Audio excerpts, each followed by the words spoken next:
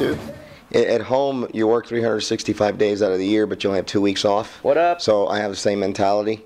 You know, I'm trying to stay busy just with music alone, and it's not like the old days like it used to be where you can have one band and tour 8 months with that one band. And, you know, now you do one album, and that lasts a month. You might go on tour with that band once, twice if you're lucky. That lasts 2 weeks, and then what do you do for the rest of the year? So I've, you know, found ways to stay busy, and on top of that, you know, I'm in demand, which is a nice thing for myself to feel good about. When, you know, when a band is like looking for someone, they call me, so, you know, that should make me feel good. And yeah, I look at it as work. I'm like a carpenter. I can't live on building one house a year. I need to build 50 of them. So, well, yeah, you know, but I'm careful about what I do with my markets and stuff like that. And of course, you know, every band is different, so I don't think that's really too much of a problem. You know, at first I thought it would be, but you just got to, whatever I'm doing in one market with one band, I won't come back to that market with that other band until later. So I always time it out.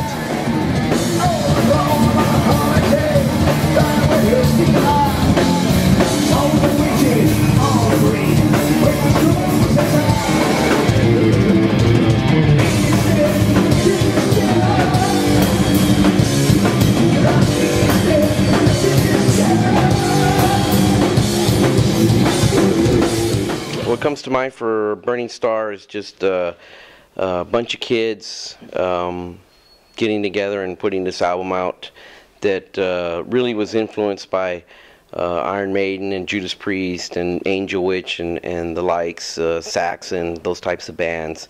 And not really, I don't think at that point, you know, we really understood what we were doing. We may not have even been very original at that point.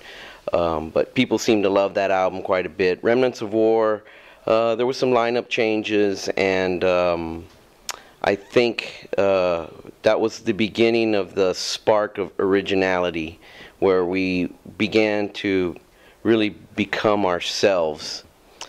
I don't know, Distant Thunder? Distant Thunder, I think really starting to find ourselves as musicians, sort of, or at least creating and learning our art more, getting more familiar with our own instruments, so to speak. You know, with me, singing started kind of taking another step forward. And of course, Distant Thunder reminds me of coming to Europe for the first time, so that's memorable. Nosferatu totally reminds me of all the passions that I've always had, and I think when I think of Nosferatu the most, I think of how we could have made it really big with the whole vampire thing, and we fucked up. We let everybody else get rich off of it, you know. How did that happen, you know? King of Hell, well, that reminds me, well, I guess all I can think about that is it's the beginning of the new era of HELSTAR. And then Glory is basically, I think, what we found ourselves to be for the next 20 years as a band, style, sound, the whole 9 yards.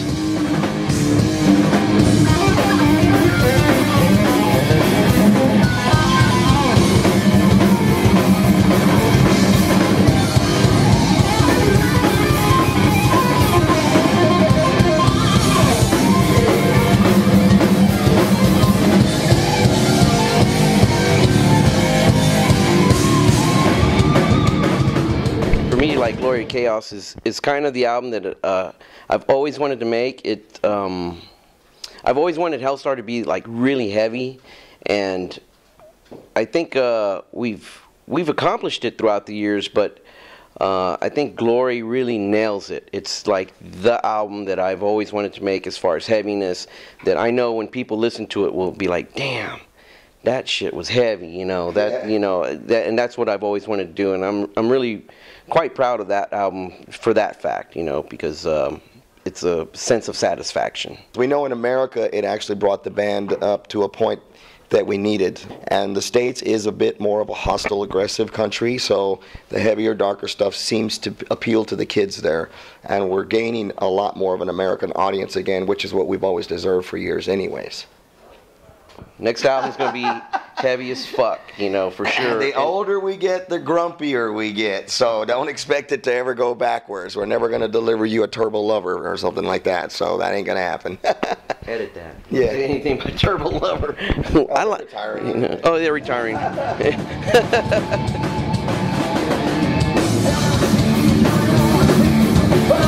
Shivering still,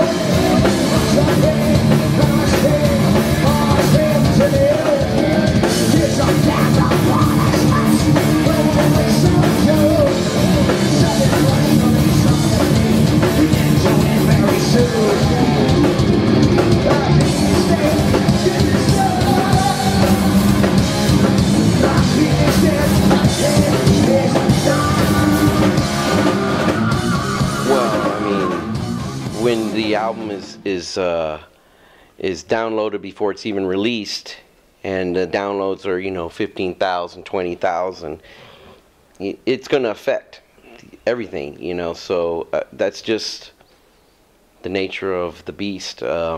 We can't change any of that. We can only accept it and, you know, just try to move on, and hopefully there are people out there that are going to be like, okay, yeah, I downloaded it, I'm going to go out and buy it and support this band, or I'm going to go to the show and buy a shirt, because bands just can't continue to produce music if there's no income, you know. And I think at some point the fans need to realize that as well. I don't want to be like the whole Lars thing. It's pretty unfortunate that people like hate him for going after Napster. I think he was going after Napster more because of the leak, not so much for the downloads. But in the end, everybody is like, oh, you know, this guy's rich, and you know, he was really looking out for everyone, you know. And hopefully the fans will realize that and see that, hey, if you keep downloading and stealing, basically, bands like us won't be able to do it anymore. So that's going to become more and more of an issue later on. Well, and to answer that question you asked me, so that's why I keep playing as much as I can, because, you know, we don't make anything off the records anymore. They barely give you enough to do the record. Merch. And merch helps a lot, you know.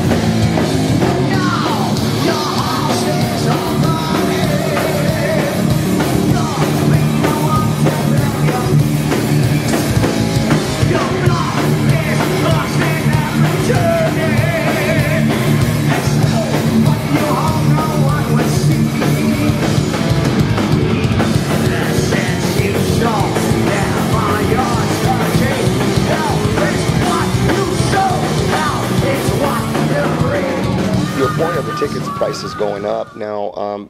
We try as much as we can to control that to whoever's buying the shows. You know, if some promoter, especially at home, because knows that HELSTAR will have a huge crowd anyways, and they turn around and go try to sell some tickets for 25, 30 bucks, I'll pull the show immediately and go, dude, you're not going to have those 600 people there for that price. So if you want this show, you take that back down to $10 advance, 15 at the door. Or you know what, I'll give it to someone else. Because, you know, overcharging for tickets, I think, is ridiculous. And I've gone to shows that, luckily for me, I'm always on the guest list when a show comes through, but then I look at the ticket price and I go, come on, that's $30 for so-and-so. I ain't going to say names, but I'm like, that's ridiculous. See, what it is a lot of people don't realize, sometimes the band who the person makes the least money. It's the promoter, then it's this and it's that, and all at the end of the day, the band gets this, but they don't think about all the expenses that goes in at the end of the day. So, I mean, really, it's you know, it's sad that that's happening. But yes, we do try to maintain as much as we can, making our money out on the road.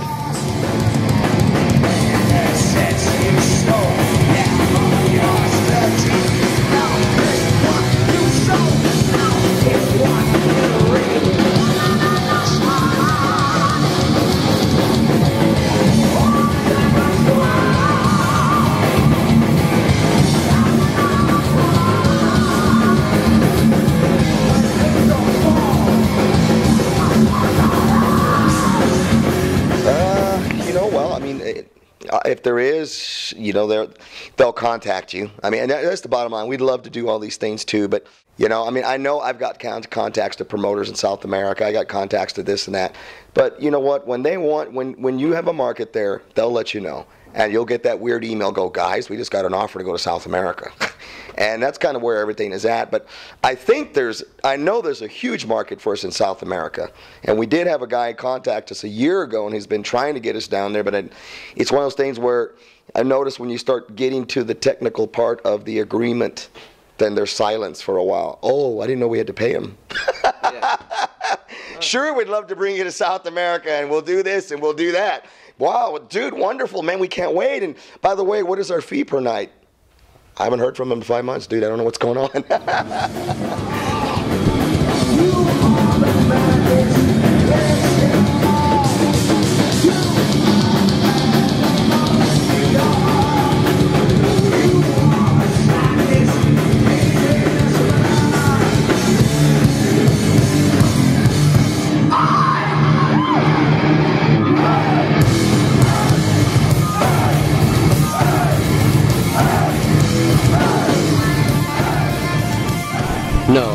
most of the band has actual day gigs, you know. We just schedule everything to where we're taking holiday days to do tours and stuff like that, you know, and it's always good that your family is quite understanding as well, because you're actually taking away time from them as when you're doing this. But you know, I think for the most part everybody's family understands that this is what we are and what we do, and we always try to do our best to spread the love around and be able to go out and do stuff with the family, and also do these tours. For us, it's very important to come out here and play, because you know, there has to be support for the product, and we all understand that. And yeah, I mean, he's hit it right on the nail. You know, I mean, you know, me on the other hand, I try to stay as busy as possible. But that's the other thing, is that, you know, with me being able to be blessed is the word I like to use, that I've got offers for many other bands that want me to to work with them. It gives HELSTAR the time to stay home and do what they need to do as, you know, their responsible family lives and their vacation time from work, and I work around it. And when the reunion happened, I knew that was coming along with the package. But, you know, you have to admit, there's nothing like having the real band together, so it's all worth it to me. You know, and I have I have my tribute band. Then I got him in my tribute band in Texas now, him and Mikey. So, you know, but that's just weekend fun, you know, that's not like really pulling away. But no, I think it's a fine balance for, you know, what's going on. It keeps everything at a level. So I'm not playing with, you know, not abusing HELSTAR out constantly all the time.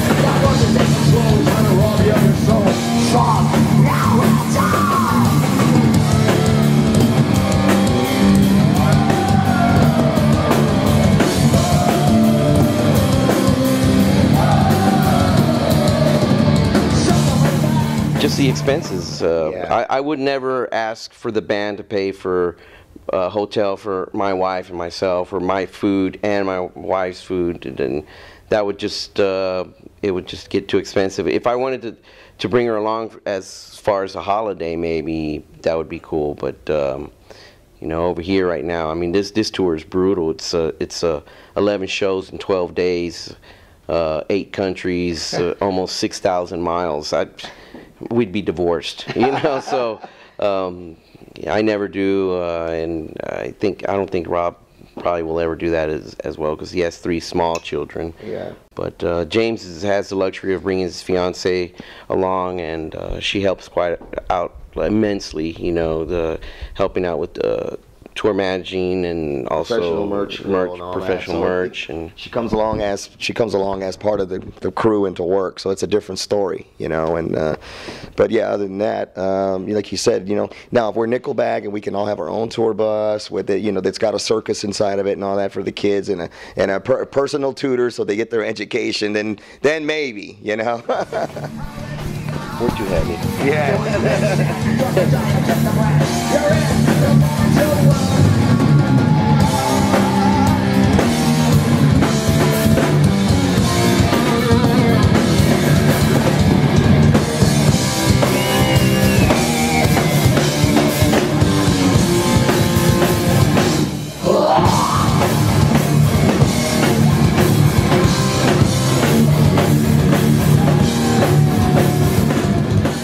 Love them. Love them. Do them every day. Every day. As much as you can. Overdose. Yeah. No, we're just kidding. No. We all partied a lot when we were younger. This is our drug of choice, pretty much. This is our drug of choice, you know. But we're old. I mean, we can't. Yeah. You can't party all night and expect to go out and perform and give a good show. And I mean, maybe when we were younger, we were a little more carefree and didn't really worry so much about it. But I mean, you know, now that we're old, we're like, hey, these people paid money, you know, to come see you, and so. I never judge anybody by what they do in life, but it's just like anything. Too much of anything is bad for you, and if you don't know that, then you have a problem. You know, I mean, if you're an occasional pot smoker, cool, and you go to work, you do your thing, that's what you do, fine. But if you're a pot smoker every day throughout the day and you lose 30 jobs in a month, and every time we go out and I got to buy your beers because like, well, dude, you know, and it's like, but, oh, hold on.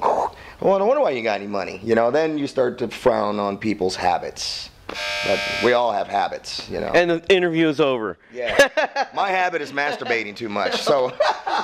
Cut.